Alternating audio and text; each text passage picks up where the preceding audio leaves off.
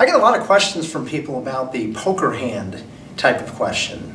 For example, what's the probability of having a poker hand that has 2 queens and 3 kings? And there are lots of different ways to do this. However, you really don't want to do the type of problem where you say, okay, I'm going to calculate the probability of getting a queen, and then a king and a king and a king. Because that's building an order in. And so, yeah, it could be a queen and a king and a king and a king and a king, but it could also be a queen, 3 kings, and a queen at the end. You know, you could have them spread out. Lots of different orderings, and you'd have to find all those individual probabilities and add those up.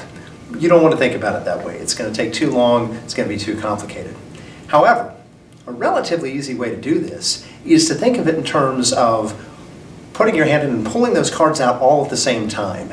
And really what you want to figure out is, how many ways can I pull 2 queens out of the deck?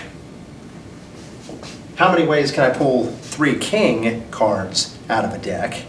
And then finally, probability is always number of successes out of total number of possibilities. You want to think, well, how many ways can I pull 5 cards out of the entire deck? Because that's what you're really doing.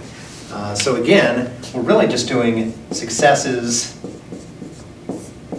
out of total possibilities.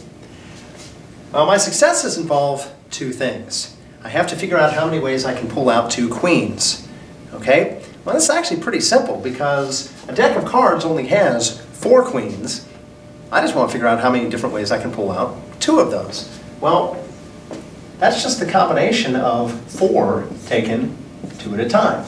Okay, and in this case that is going to end up being 6. Okay? And, I always want to break these things up into parts, and suggest that I have this second category. So if I can figure out how many ways I can pull 2 queens and 3 kings, I can just multiply those 2 individual totals together, and that'll tell me how many ways I can do both, the first and the second, because those can be viewed as 2 separate categories. So 4 taken 2 at a time. The kings. There are 3 kings that I need to draw. There are 4 kings in a deck.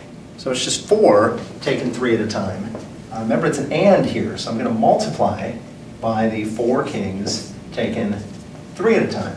Okay? That's the numerator. This is going to work out to be 6. This is going to work out to be 4.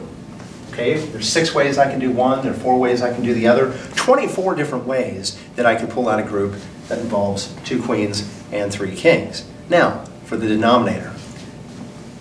I want to look at the total possibilities. So how many cards am I pulling out total? How many cards do I have total? There are 52 cards in the deck. I want to remove 5 of those cards.